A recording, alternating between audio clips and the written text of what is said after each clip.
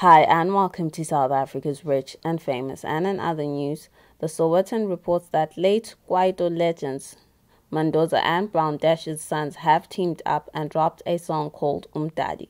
Zwano, real name Kutlwano Mabitsela, and Harry, born Tumelo Chabalala, are on a mission to preserve their father's legacies.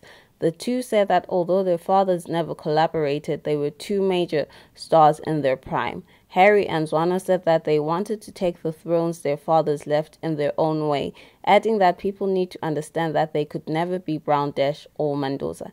They said that they represent the new age Soweto that went to school and knows English. They're currently working on an EP which they say will not only contain Kwaito songs but will infuse sounds of Amapiano and Gasi hip-hop. For more stories like these, kindly do keep subscribing to our YouTube channel and South Africa's Rich and Famous.